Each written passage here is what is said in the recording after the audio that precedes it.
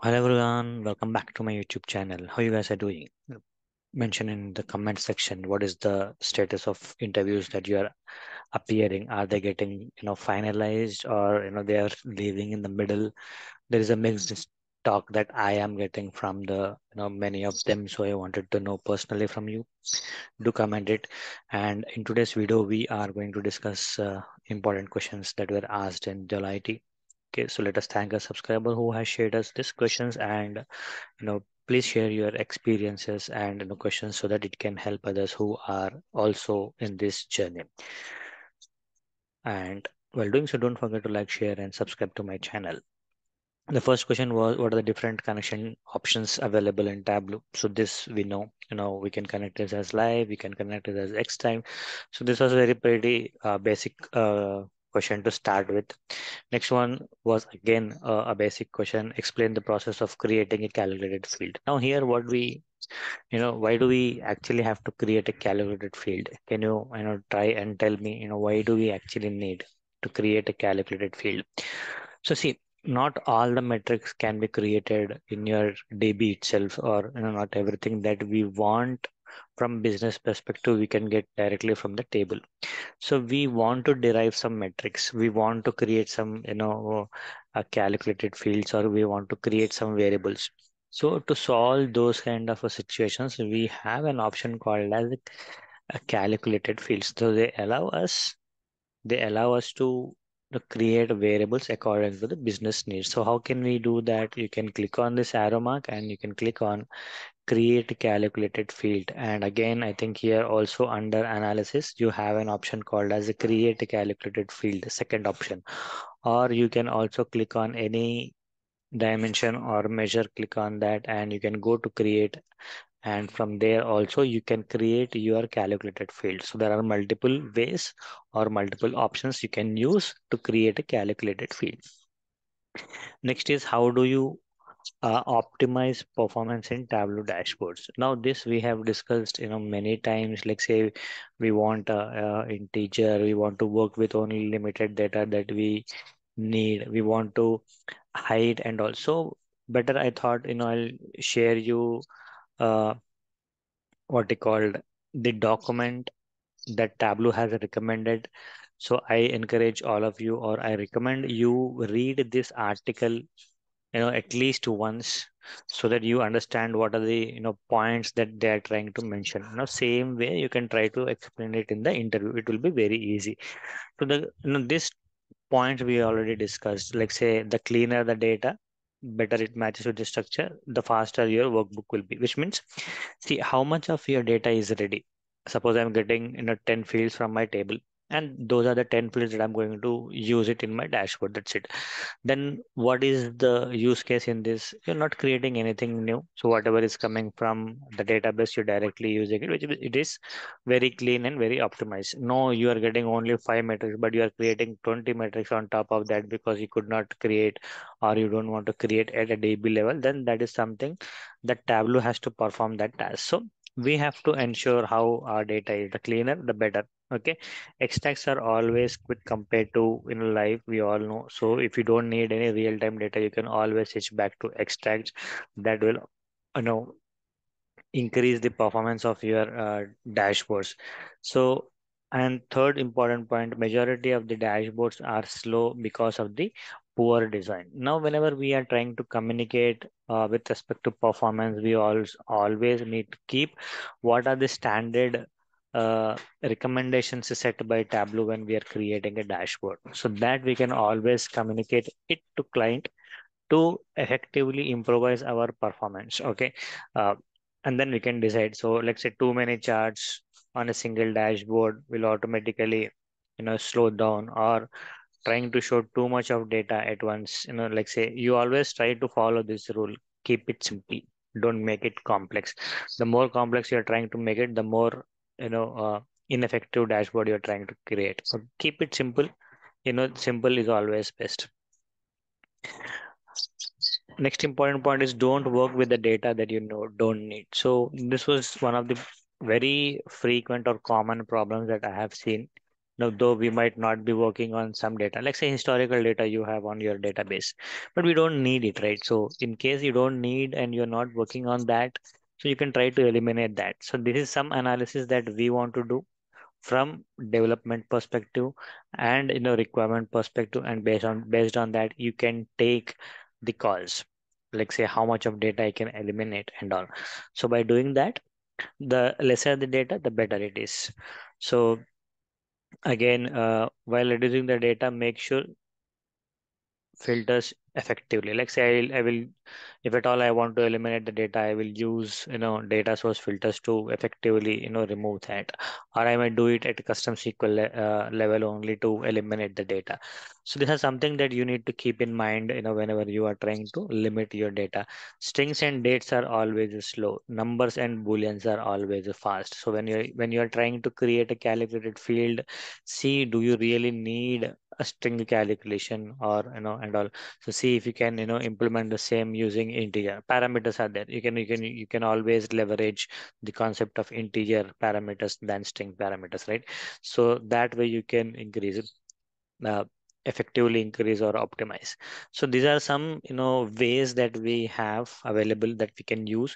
We can also use workbook uh, optimizer option that is there in server, and based on that, when you select that, you'll get some options. Based on that, you can take actions whatever you want. Okay, so I'll just paste this link in the description box. Whenever you get a time, maybe you can go through it. It is very important for us to know from developers perspective. So once you know this, you can answer it in multiple interviews, because this one question always comes in every other interview. Okay, so like so far I think if I have created 10 videos, you will find these questions in at least 3 to 4 videos that has there. Okay, so that much is important. So you can spend some time on this. Next is describe the steps involved in blending data in Tableau. Now this is one question that is being frequently asked, especially in 2024. I think I have seen last like 4 to 5, there is one question on blending. So again, I'll share this link that is there on blending. Maybe you can uh, go through that. So again, say we all know that when will blending come into picture, right? So blending comes into picture when we are trying to bring the data from a different data source. One I have a database, and another one is of a text file. These are two different data sources, right? So when I'm trying to bring in, that is when my blends will happen with the data, right? So when you are blending, what is the minimum rule? We need to have one common field so that you can establish a relationship that we need to know. And then so all of that detail points are available. So whatever the first data source that you use, that will become your primary data source, and the remaining will become a secondary data source. Okay, and it typically works as your left to join. Okay, so that point you need to remember. So these are some of the basic points that we need to understand from a blending perspective, and how the aggregation happens before or after. So like say we do want to understand the difference between how join and blend works, right? So it's a very lengthy article. Do comment it in the comment section. If at all you want me to create a summarized version of that, I can definitely go ahead and create it for you. So that is one thing from blending perspective. I'll share this. So these are two takeaways for you. Please, go through this article and blending article, and do comment in the comment section. I'll, definitely would love to create a blending video for you guys. So what are Tableau extracts? How are they different from live connections? So again, very pretty, basic questions. So like say, I'm saying 5 questions here. Okay, so of these 5 questions, these two might require some learning. Like say we have to read, and then we have to explain. But I think you have to score full marks in the remaining 3 questions here, because these are easy questions and we don't want to miss this kind of questions. Extracts are what? They are a copy of data taken at a particular time. Like say I am scheduling my extract to run at 8 p.m. or an 8 a.m. So every day 8 a.m., whatever the data is there in your data source, it will be copied and it will be reflected on your dashboard, or it will be created and extract like that. Whereas life is a real time data, so it will always or continuously or constantly will keep checking if there are any new records and all, and based on that we will try to bring in the new records. Now again, like I said, you, based on your business expectation, based on how frequently your data is getting updated, or based on the nature of the business, or based on what client wants, and you can consider whether you want your dashboards to be connected as live or extracts. Okay, so extracts are a copy of data taken at a particular time, whereas live connection is uh, a real-time connection to your database. Okay, explain the concept of Tableau bookmarks and how they are used. Now, if there is any worksheet that you are frequently using, you want to use it again and again. So how we can use the concept of bookmark? Same like suppose in web, if we go and bookmark and something, we suppose I want to bookmark this, so simply we'll click on this, and this will get added to this as a bookmark tab, right? Because we want to visit to that page frequently. Same like this, if at all you want to use this worksheet frequently, then you can go to this window option, and there is an option called as a bookmark. So when you click on this create bookmark, it will create under your repository under bookmarks folder, and you can use it or you can share it. But remember one point, whenever you create a bookmark, that bookmark file will not get auto updated every time, so you have to manually update again. So that is one thing that you need to keep in mind about the bookmarks here. Okay, again, how can you implement row level security in Tableau? There are multiple ways we can do it. We can use it using file approach, we can use it using database approach, we can use it using uh, create user filter option. You will see here under this create user filter option, and under field you can manually uh, provide security to the data. So again, I'll paste the link of that. I think that is one must watch video for any Tableau developer. Okay, so I'll be pasting link. I'll just make a note here. And then, what is the role of Tableau server and Tableau online in an organization? See, server is a very important space for every organization, right? So we will be creating a number of dashboards. Like us, there will be a number of teams in an organization who are creating dashboards. They need that space so that they can publish the dashboard, so that end users can use the report and see what we have developed, and use that insights for their purpose. So that is where the role of Tableau server comes in, to maintain the reports, to take, to serve users, so that they can use and make decisions and all. So Tableau server is a very important space. Okay, so we are developing dashboards, but imagine, we don't have any space to publish the server. Then whatever the dashboards you have created will not reach s- users, because we cannot share this Tableau workbook with the user directly, right? So if there are 100 users, you cannot share 100 workbook to 100 of them, right? So again, 100 might use this dashboard in a different way. So you need to remember that. So Tableau server is very important. So what are the different types of charts available in Tableau? When would you use each? So again, if I go to show me, there are different charts that are available here. So based on number of dimensions and measures you are selecting, there might be different chart types that get enabled. So you need to know all of them. So whenever you have timestamp, we will go with the line chart and all. When we have geodimensional data, we will go with maps and all, like that. Okay, so do learn about this. So there are 24 charts under show me. You need to know all of that.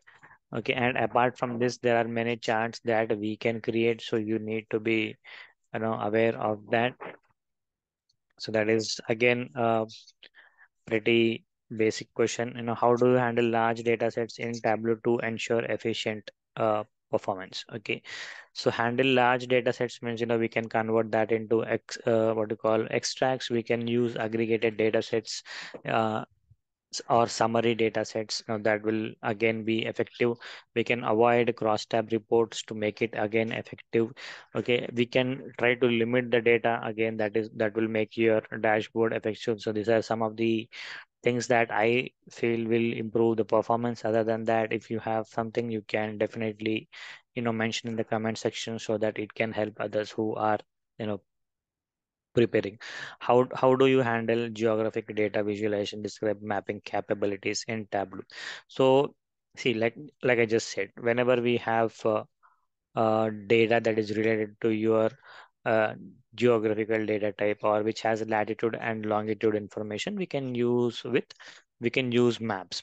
So to customize that under maps, we have geocoding option. We can use different layers here based on what are the points that we are adding, and we can use it effectively. So this, you can talk about all of these options whenever you are getting uh, this type of questions. Okay, explain the concept of parameter in Tableau. How are they used in creating dynamic dashboards?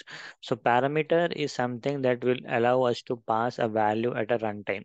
So we can use parameter to either filter a value, we can use a parameter either to interact with the dashboard, or we can use a parameter to pass an action.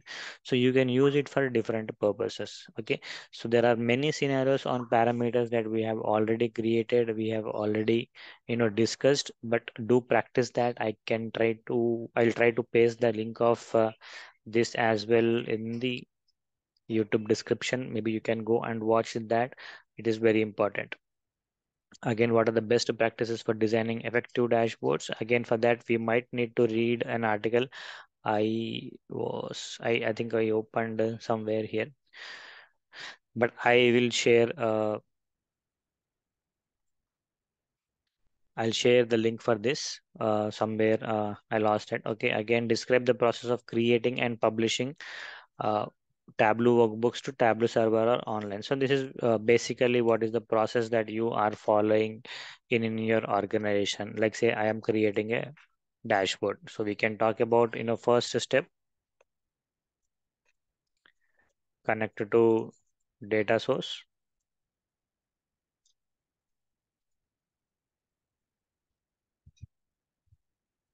creating calculations, validations, and then dashboards. Again, step three, test your dashboard,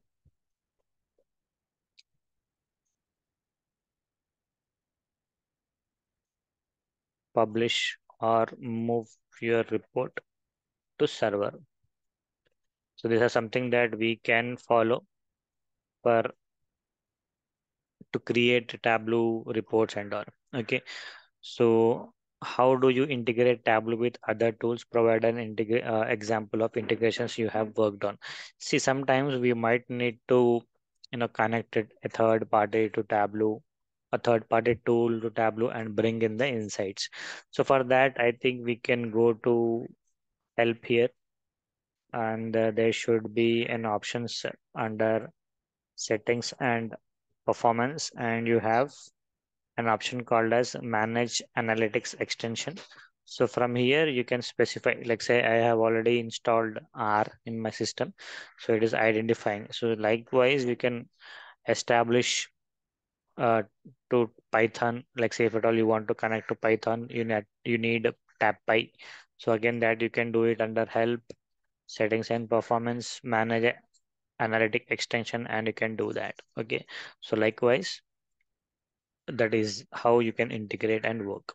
Okay, so these are the important questions that were asked in Deloitte. Do let me know if at all you have any questions or concerns in the comment section. See you in the next video till then. Bye bye and have a good day.